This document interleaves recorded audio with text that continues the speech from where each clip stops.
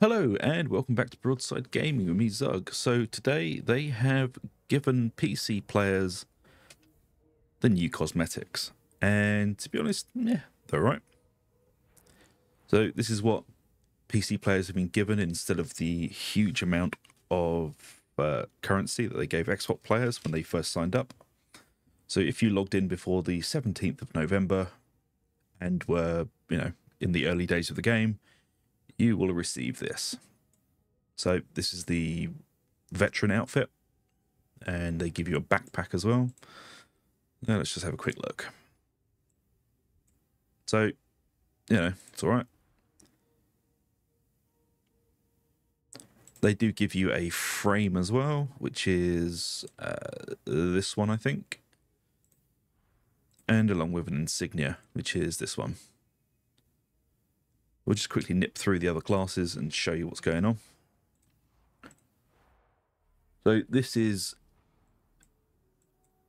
basically in exchange for when the Xbox players joined up. If you didn't know, they were given a huge amount of premium currency to buy outfits and whatnot. There was quite a big backlash from PC players because obviously we weren't given anything like that.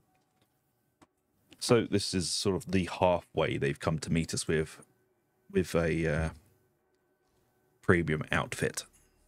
So there you go, there's the Psychers. There's the Ogrins. I'm not wearing the trousers because they're awful. We've just seen the Veteran, and here is the Zealot. And to be honest, they're not bad, I like the Zealot one. The Psycho one's alright. I mean, they're nice. They're mostly just reskins, but, they're not terrible. But are they worth the change up of the huge amount of currency that the Xbox players were given?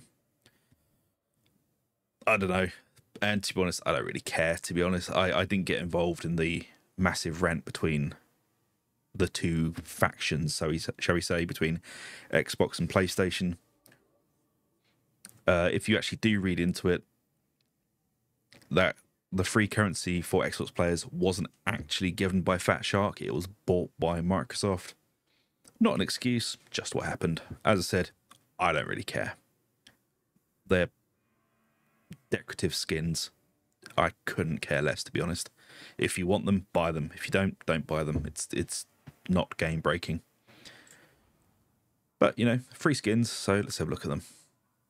I like the Ogrin mask, it's quite nice. All of the masks are pretty good, to be honest, especially the Zealot. I think the Zealot came out of this probably the top. The outfit's really nice. Finally, something a little bit more Imperial Guard looking than the rest of the outfits that the Zealot gets. There you go, nice blue outfit for you. If you like it, great. If you don't use it.